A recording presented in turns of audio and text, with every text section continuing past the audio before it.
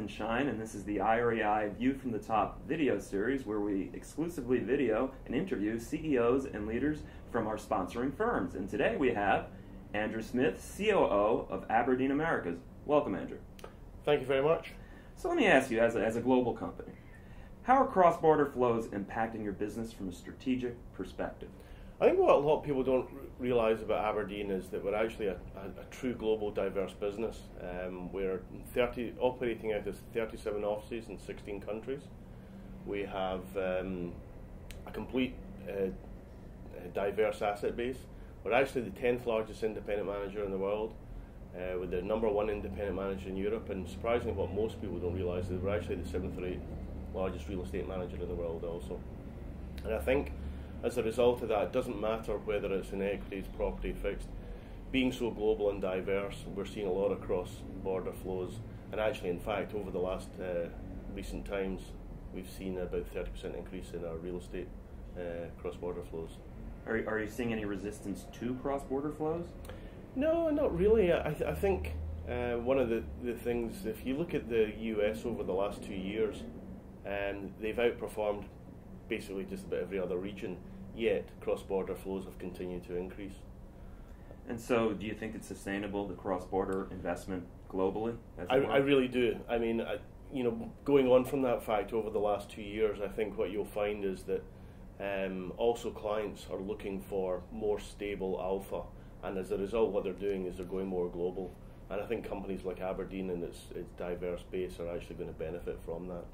So when you say that, what kind of markets are they looking at? What kind of property sectors are they looking at?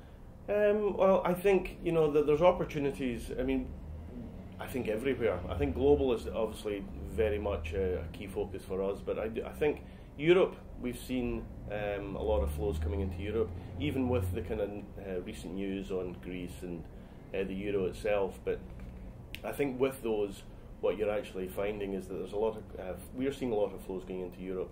And it could be actually a currency play, we think, there. Are you looking at any other markets, say South America, Asia? I mean, Aberdeen, as I say, we're in all the markets, whether it's in equity, fixed income, alternatives, property, we're in all those markets. So we are seeing in different asset classes movements within all of those areas. But certainly we do think right now that anything kind of global is, whether it's also including like EMD and stuff like that, are definitely attractive for our clients.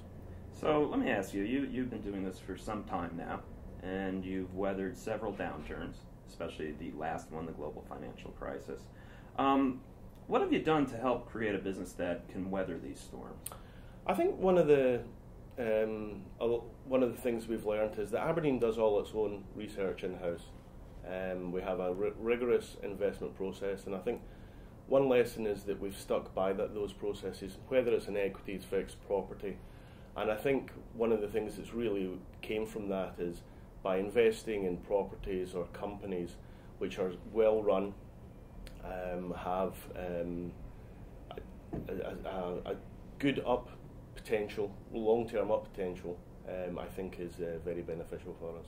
And also I would have said over the long term that broadening capabilities across various asset classes have definitely been key to being able to sustain upwards and downwards in those. Well, you know, there are two ways to help a business continue on and maintain its focus. There's both the external and the internal. And operationally speaking, what have you done differently, or would you look at that keeps you apart? I think one of the things that we've done internally, certainly, has been we've began a number of years ago building our own global operating model, and spending a lot of money in investments within that. And what that's done is generate the ability that when externally we do acquire another firm, it's a simple case of like bolting on and basically bringing it in within our single global operating model. And that's been very beneficial for us. And that's one thing I would say is in part of our broadening of the capabilities is that Martin, our global CEO, and with the backing of our board, did a tremendous job over the last 5 years diversifying our business. So looking forward, where do you see some of the greatest opportunities and threats? I think opportunities is truly anything global, whether that's in equities, fixed income. But I think for Aberdeen, we see a real opportunity in real estate. And I think if you look at the flows recently, there's been a lot going into New York, there's been a lot going into London and Paris, and they've become even more expensive.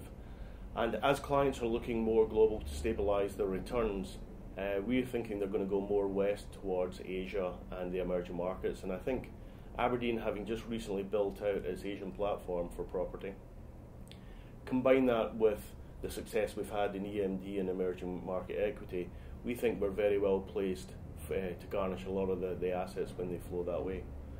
As for threats, well, it's funny because whenever there's a threat, there's obviously an offsetting opportunity. Sure.